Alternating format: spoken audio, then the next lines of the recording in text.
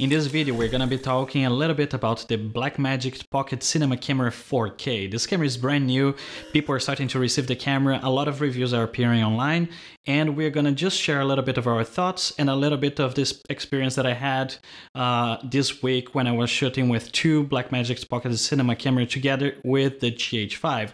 So hang on and stay with us to see this discussion.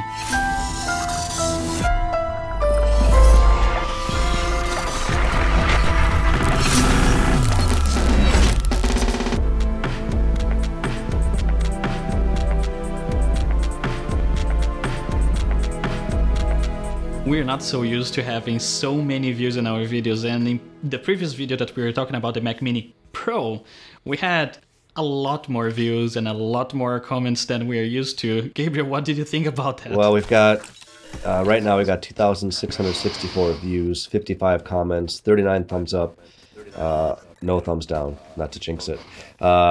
Oh, don't jinx, man. Someone's just gonna go there and click it just because we said I might that. just click it just to dissuade everyone else.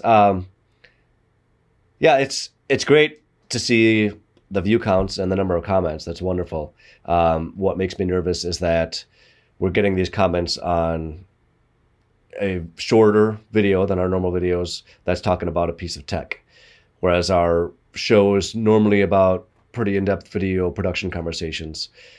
Which is more niche than Macintosh computers, Apple computers. So I am a little nervous that we will really like all these clicks and numbers and things like that. But, you know, we've discussed we're not interested in being a gear review show. Lots of other people do that really well.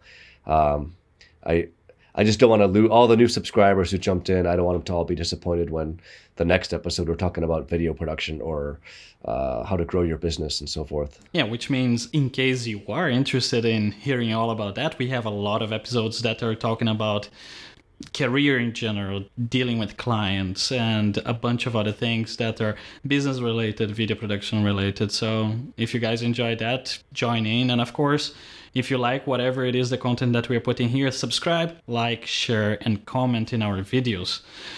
Okay, so what we're talking about today? Well, today, I think we had a number of questions and comments on the Mac Mini Pro video that maybe we should take a few minutes to respond to before we jump into our official episode topic of the Blackmagic Pocket Cinema Camera 4K.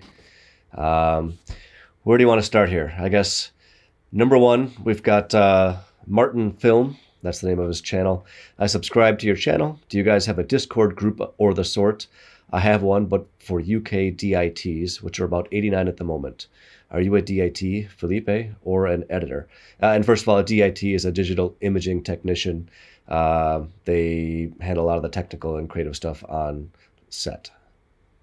So Felipe, you were the one mentioned. Why don't you jump into this one? Like you commented in the response there of the comment from Martin, I'm not a professional DIT, but because I haven't been really in a huge production film set, but I do act as a DIT in some smaller productions. So you could say that I do DIT tasks, but when I'm doing DIT, I'm also the editor of that project. So you can either say that the editor is taking care of everything, or you can say that the guy is splitting between a DIT and an editor. But those productions, they involve either shooting with DSLRs or Blackmagic cameras or Red cameras. I do shoot with a friend of mine with a Red Dragon 6K and a Helium 8K. So it really depends on the project. But we do not have a channel on Discord. We could be interested in maybe creating a place that we can have some smart conversations and discussions with people, as long as everyone stays cordial, I would say. Yeah. Yeah, I barely have enough time even to do the show. So while I would love to just spend a lot of my time engaging in conversation, no guarantees that a whole separate channel dedicated just to that is something I'll be able to pull off anytime soon, but you never know. All right, next question is from Robin Kurtz. Is it Kurtz or Kurtz? It's Kurz. Okay, yeah, German American. Hey, Robin. I'm sorry, Robin, if I butchered your name.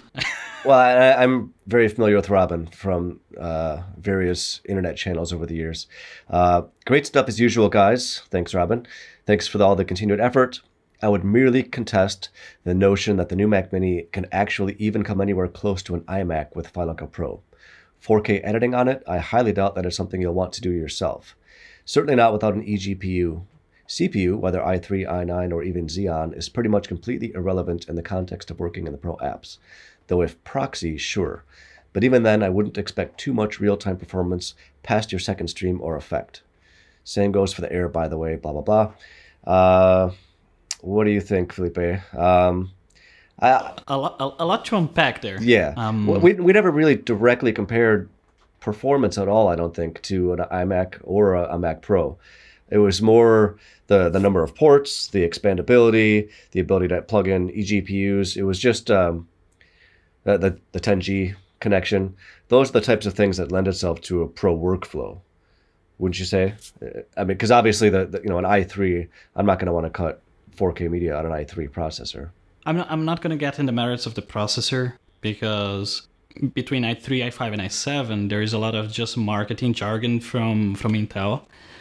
There are things that will make a difference there. For example, L2, L3 cache, and things like that on the processor, if they have quick sync or not, because the i3 most likely does not have quick sync. I think only the i7, and I don't actually not even sure about the i9, but the i7 has quick sync. Yeah. So I don't want to comment on the i9 and the i3. Most likely the i3 and the i5 do not. But when it comes to editing 4K, first of all, it depends, right? Because even a powerful iMac, not the iMac Pro, but a powerful iMac, if you try to put a GH5 10-bit file there, you're going to be struggling to edit that. So it will depend on the file, the codec, and the camera source that you're editing. Now, having said that, I used to have a MacBook 12-inch from 2016, the most underpowered Mac computer that there is in the lineup, and I used to edit 4K videos there, and those were 4K compressed H.264. And then one of the reasons for being able to do that is because on Final Cut, the acceleration is doing by the GPU, correct? Correct me if I'm wrong. It is. And those GPUs that are on the MacBook, that are on the Mac Mini, that are on the MacBook Air, they all have hardware acceleration for H.264. So the decoding and the encoding were done very quickly there. And on the Mac Mini is capable of doing hardware decoding of HEVC 10-bit. So at 4K. So that's actually not too bad. It can do the 10-bit HEVC? It can be the 10-bit HEVC. Okay. The graphics card that is there is the Intel UHT 630. And I was just reading about it today. There is not a lot of difference between the HT 630 and the UHT 630, but one of the core capabilities of that graphics card is that it can do encoding and decoding of HEVC 10-bit. And that's not a bad thing to have. Of course, it does not compare to an iMac with an RX 580. Yeah, it does not compare with a proper GPU. But it is possible to add it. Of course, not a raw 4K from a Blackmagic camera, or from a RED camera, probably. Sure. Definitely not from the GH5 10-bit.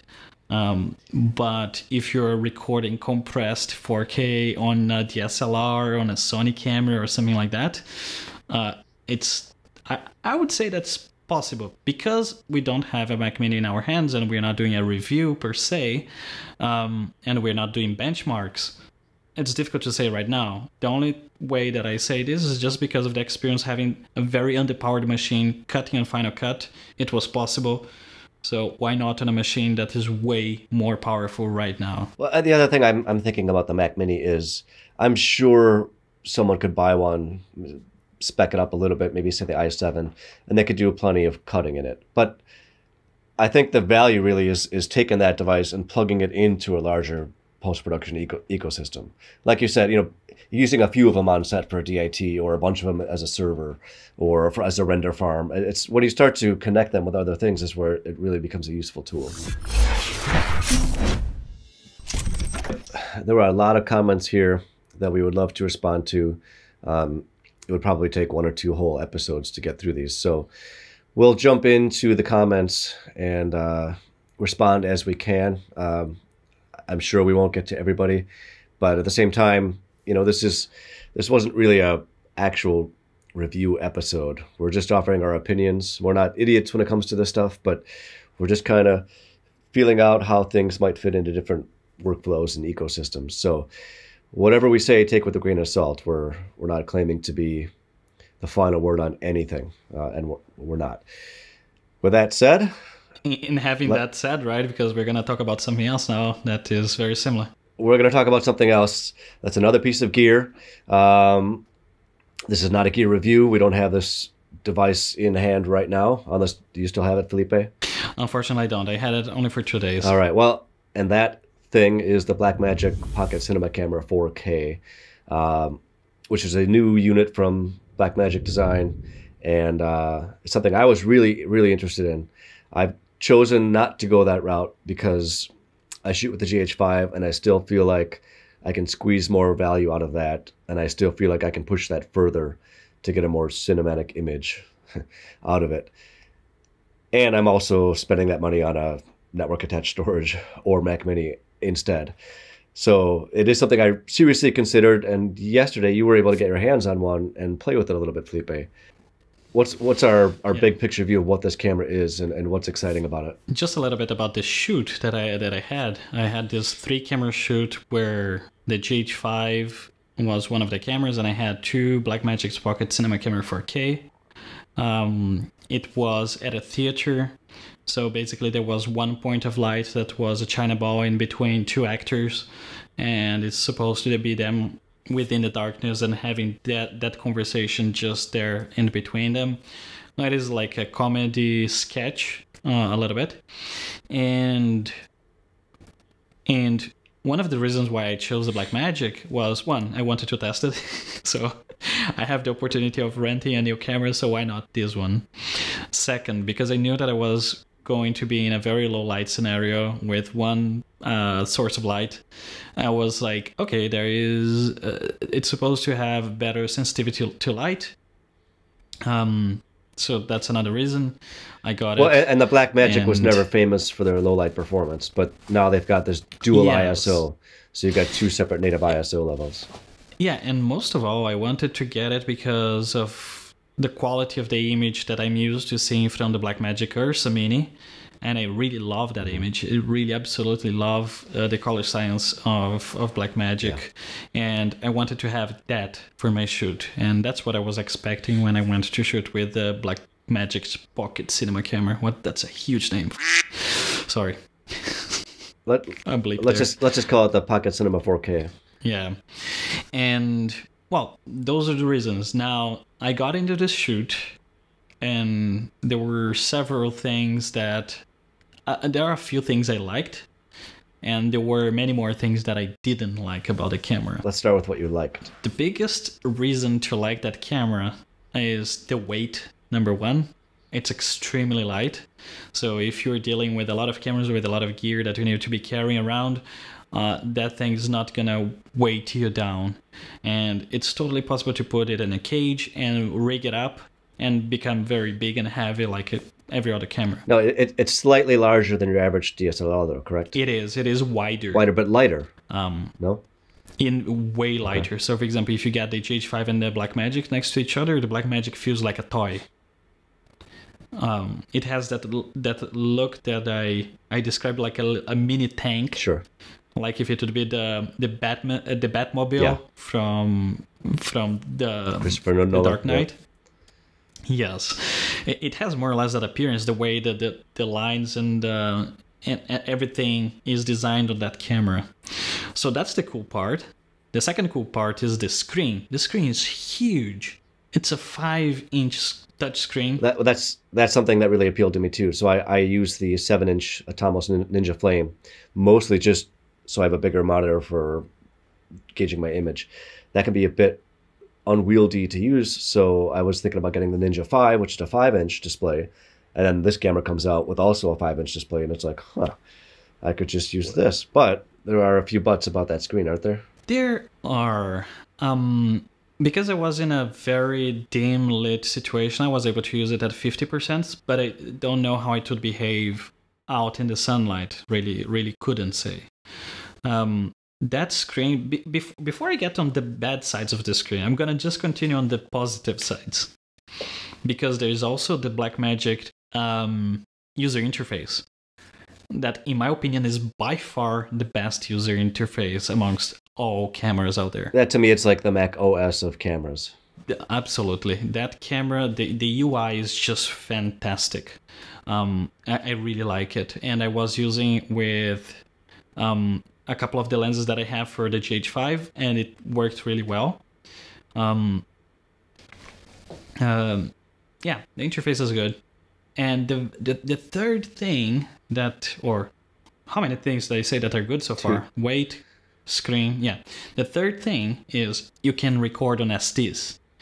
You have a CFast card and an SD, a CFast slot and an SD slot, and I was recording with SD in ProRes.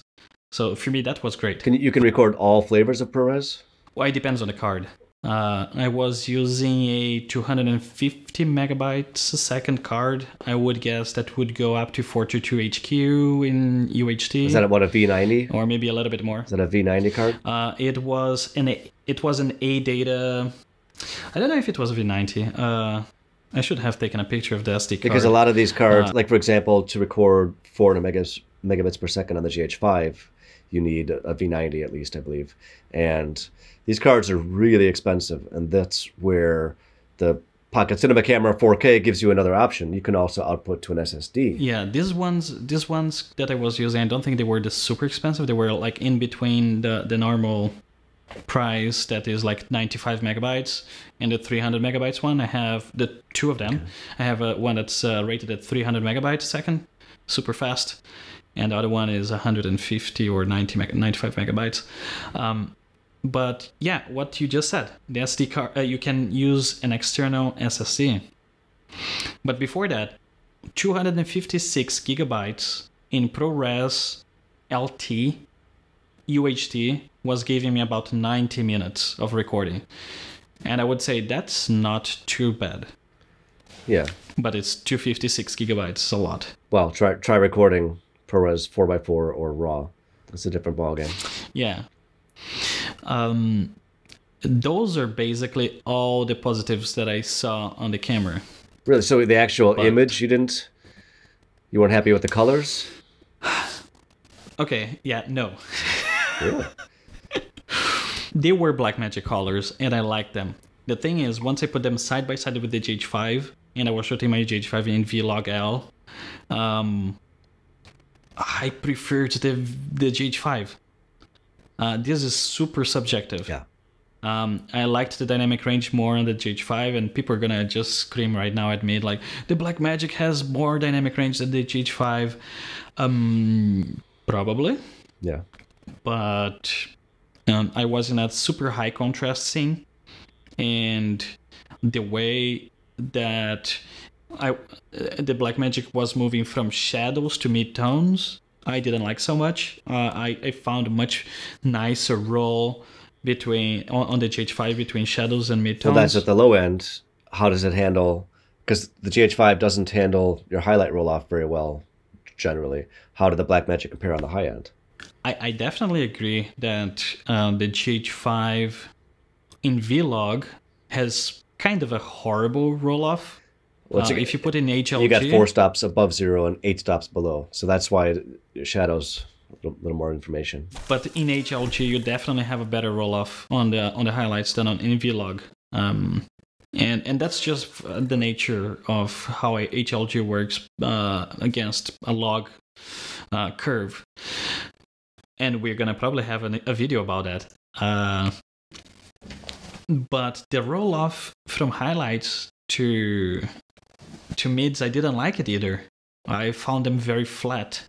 Now, is it devil's advocate, is it possible you didn't expose correctly on the Blackmagic? It's not impossible. The thing is, maybe I can actually, I don't know if I'm going to be able to do that or not, to put here how the raw before color grading image out of the GH5 is, and you would be able to see on the forehead here of the lady how everything looks like, and then we can lower a little bit the highlights and start doing some color grading, and the final image looks pretty much like this, but definitely not overexposed. Okay. Devil's advocate. I suppose, yeah.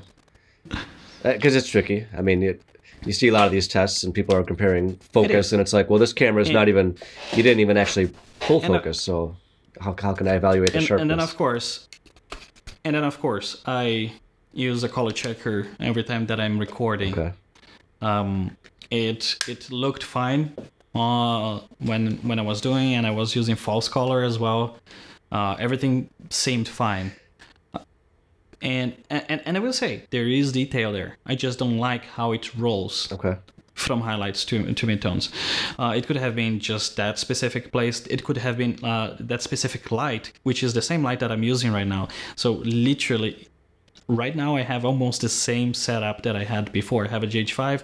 The light that I have here, it is a super cheap setup, which is an IKEA China ball with 3 LED bulbs from IKEA inside. So it's not super color accurate.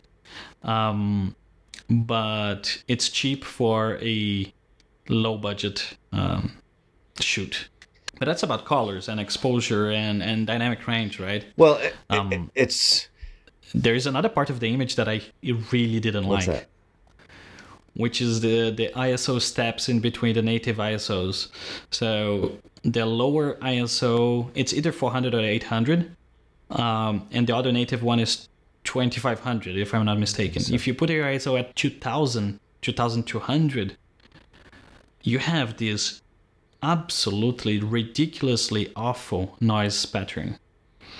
And where with the GH5 I was shooting at 1600, and the noise that I was getting there looked more like grain than color noise. Okay. And on the Blackmagic, it really looked like color noise. Yeah, that's not good. And 65 is, in 99% of the time, as high as I would ever go on the GH5. So some people say you can go to 32, whatever, but for me, even 16 is pushing the noise. But it's not the worst noise ever. So hearing that the Blackmagic has more color degradation in the noise is unsettling. Now, if I would have hit 2500, I would have reset all of that noise, yeah. right? And it would become to the bottom. The thing is, the way I wanted to look with the lens that I had there, it was 2000. It was 2200. I couldn't increase my light. I couldn't decrease my light because these are not dimmable. I wanted to have my lens at, so the Blackmagic, one of them was at 5.6, the other one was at 5.6 as well. And I didn't want to open the lens more than that. So if you were running and gunning, and I mean, obviously you've got your exposure triangle, which should be a square, because the fourth one they always fail to mention is that you could just add or subtract light. But so if you can't really go up or down with the ISO, or if the other things are fixed, it just it would lead me to believe that the Blackmagic cinema camera maybe isn't the best for run and gun, where you have to work quickly and you can't control all those things so precisely. It is not. That's where I would say that the negative sides on the Blackmagic comes in, which comes in with the screen very first of all, but with the GH5, I know that the increments from 400 to 640 to 800 to 1200, 1250 to 1600. I know that the increments, the way that the noise escalates there, it's really not bad. But the way that the noise was escalating on the Blackmagic was really ruining the image. And that's one thing that I find where the GH5 is behaving a lot better, although the GH5 is also not a low light camera. GH5S maybe, and again, a lot of people might say, why aren't you comparing the Blackmagic to the GH5? Well, we don't have a GH5S to test, so we're just basing this on our own experience. This isn't an official review. So yeah, and then if you talk about a run and gun, that's where things start to complicate. In one of my shots, in one of my angles, I had one actor sitting above the other one, like to really get that impression that she was above the person she was talking to. So I had my Blackmagic above her, over her shoulder, looking at the person, and that meant that was above my head. And at that moment, you're like, oh, the screen that doesn't move, doesn't swivel, doesn't do anything, and that screen off axis doesn't look great, and you really can't count on that screen off axis. And not being able, like, if you bring the camera to your waist level, you don't see anything. If you put it above your head, you don't see anything. If you put it off to the side, you don't see anything. Or not that you don't see anything, it's like it's not good. The screen for me was one of the biggest things. Battery. Well, I don't think nobody's going to say that the battery life is impressive. It's pretty atrocious if you ask me. They claim an hour. I've not read a single review that says anybody actually got an hour. I think if you're gonna be on a half a day shoot, so in a 4-hour shoot, you need to have 8 to 10 batteries. Yeah, that's absurd to me. I mean, I even the GH5 I would get maybe around 2 hours on average per battery, and that wasn't good enough for me. So I got a V mount. I just want to put one and just let it go. I don't want to worry about it. So that would be completely going backwards for me to have to worry about power again like that. Now, I was interested in the Blackmagic because of their color science, and I was interested in the dual ISO, and a lot of my shoots are somewhat studio, and that they're tripod. I'm not running and gunning. I'm not running around shooting in caves or running in the street. So I could afford, theoretically, a more controlled environment. But there are still plenty of shoots where, I'm filming a man or a woman, where I need like a 200-meter lens at least to see them because they're giving some corporate presentation where I can't add lights, and you don't need a cinema camera for that at all. And the Blackmagic has 0 stabilization. It's still noisy. It's still noisy. Well, I'd be locked down. So again, there's that, but it's just, I can't add lights in these things. So, I did one at downtown Chicago where they had like this ring of light above. It was like the best lit conference room I've ever been in. And every other shoot I've done in a conference room has been garbage compared to that. And it's low light noise. So again, it doesn't need to look cinematic, but I can't spend, this is an 1.5-hour presentation and I have to run neat video on that in post because the noise is so bad. That means I'm processing for like 2 straight days. So, and I have enough of those shoots where, I can't invest in a separate camera system for every type of shoot I do. I need one that's good at all of them. So at the end of the day, good at all of them? GH. Well, the GH5, yeah. And I didn't say it's amazing at all of them, but it's good enough at all of them. I would describe the GH5 as the best average of everything. It's not the best at necessarily any of them, but it's the best average of everything. Like, see the fact that we are able to do 23.976, we are able to do 24, real 24, we're able to do 25, all the frame rates, the common frame rates, and off speed we can do. And this is a camera that's worldwide. If you bought it in Europe or in the United States, you can't do all the frame rates, because some cameras like the Sony's, they used to lock by region. You don't have record limit, which is for me huge, mainly when we are recording these things that are hours long, or you're recording conferences. Yeah. I recorded once a conference that was the whole day. The camera was literally on the whole time, and once one card would fill, I would remove that. It was recording on the second one. I would put a brand new one, and I was just swapping like that. The dual card slots is amazing. The full-size HDMI port is amazing. The internal stabilization, which I've never really benefited from, but it's pretty good. Most people who use it, because I do a lot of handheld. Yeah, I almost never do handheld. So I actually turn it off, because when you have it on, when you're on a tripod and you start to pan, it starts to compensate. It's all messed up. So I actually have it off. I've never you pan and the camera doesn't pan. I've never even benefited from having IBIS. So for me, a GH5S would make sense because it doesn't have it, and I don't really need it. That's neither here nor there. Who do you think the Blackmagic Pocket Cinema Camera 4K is suited for? It's a great camera for someone that's just getting into this right now. And that they need to be behind the camera. Because if they need to be in front of the camera, they're going to need to buy an external monitor so they can see themselves and whatever. The entry costs like, what, $1,300 if you buy it out of BH? That's cheap. It's almost half the price of a GH5 or a GH5S. So that's huge. It comes with a full version of DaVinci Resolve. So that's another big advantage. DaVinci Resolve costs $300, so you're basically getting a camera for $1,000 and DaVinci Resolve for $300. So it is really cheap there. The native ISOs, yeah. If you go from native to native, probably it will be very good. I didn't get the chance to go to the second highest native. Well, and again, if you're in a studio and you can control those things and you've got light meters and you can set everything up based on a certain stop or ISO, that's fine. But again, in these corporate shoots, I can't adjust the lights. I need my aperture to be at a certain thing because the speaker's moving around. I need them to stay in focus when they're moving around. So I'm stuck. I can only really adjust the ISO. And sometimes I need to go up in a little step from 800 to 1250. And if you can't do that on the Pocket Cinema without adding a ton of noise, then... Here it is. I will say one type of person that this camera is for. It's for that person that does not shoot today, doesn't have any equipment whatsoever, they don't edit, and they want to start.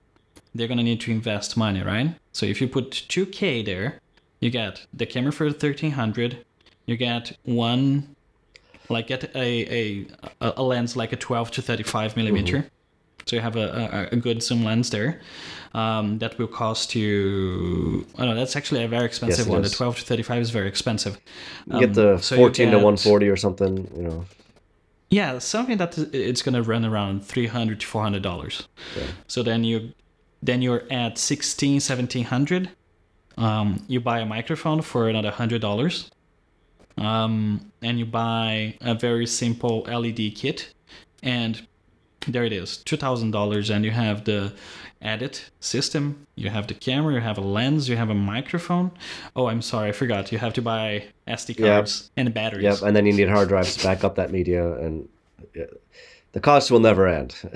Whatever number we throw at you, triple it. But if you put an A7 III or a GH5 or a Canon or any camera, the cost will definitely be a lot higher, mainly if you're using native lenses. Oh, sure. But I also don't want to be, super GH5 centric. Like if we're contrasting that type of camera can do versus the Blackmagic, I would say you'd be just as happy with a Sony A7S III or most of your Canon cameras. But there is one nice advantage of the Micro Four Thirds is that you can adapt almost any lens to it. Yeah. Unlike any lens ever made, almost any lens ever made, you can adapt to it. True. Because of the flange distance and the coverage of the sensor.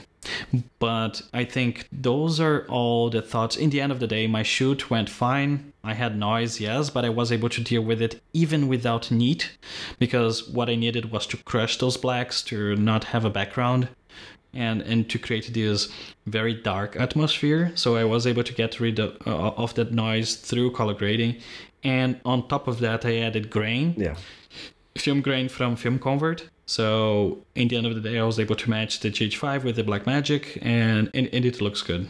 So you made it work for you, but what if you didn't want to crush the blacks, so to speak? What if you wanted to see some... I would have to Well, I didn't see that noise on the screen when I was shooting. Okay, that's interesting, because maybe on the GH5, I can tell while recording that there's going to be noise. Yeah. It could have been my failure because I was taking care of 3 cameras and audio. Sure. It's a lot to take care of. But if I would have seen that ugly noise the way I saw on my screen, it would have jumped to my face. Now you said this is great for somebody starting out. I would still suggest that if you are doing a short film or you're doing something that can be very controlled, I think this camera would be great for that. Oh, very controlled, almost any camera, really. But Well, this one has a great price, has a Blackmagic color, it records in ProRes, so it's immediately ready for you to start editing. You're not going to need to transcode there. All in all, would I buy that camera if I had the money for a big camera? Probably not. Yeah, I'm now convinced as well. No. For a big camera, so I have one camera. For me to have a second camera, I would prefer to have a better camera that's more flexible. So either most likely a GH5S, so I can take advantage of the dual ISO. Sure. That would be the one that I would go, of course, or an A7 III. That would be another one because the price of the A7 III is really good. Yeah. If I'm not mistaken, it might be actually lower than the GH5S too. Well, and so Sony has the GH5S. Sony has a few advantages over the GH5s also. So I mean, they all have their strengths. And the color science is a little bit better right now. Yeah, that's which is good. But yeah, if you want low light performance, you know, again, add lights if you can. If you can't, then that's where something like the Sony would be great because Sony is definitely a low light king. Nobody can really argue with that. Okay, but I guess that's all I had to say about the Blackmagic Pocket Cinema Camera 4K. It looks like a really nice camera. Like anything else, you need to watch dozens or hundreds of reviews before you make up your mind. Unless you have money you can just, you know, throw away or, you know, certainly rent the camera and try it out yourself.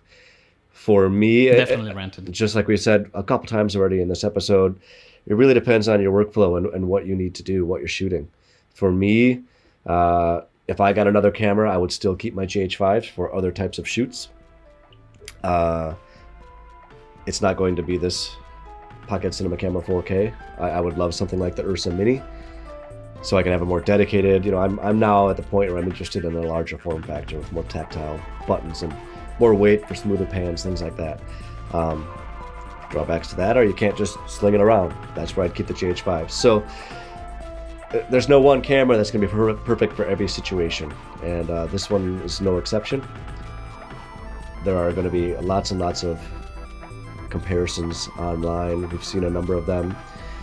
Some are going to look amazing because they'll be in controlled situations, and some are going to look horrible. And I think when it comes to any review, you're going to see the best and the worst, and you're not really going to know what to believe. So in the end, you've got to make up your own mind, and the only way to properly do that is to actually use it yourself. So I guess that's all I can really say about that. Okay, so if you guys liked this video, like this content and things like that, please subscribe to our channel, comment, share, and like this video. So I guess we see you in the next one. See you next time. Bye.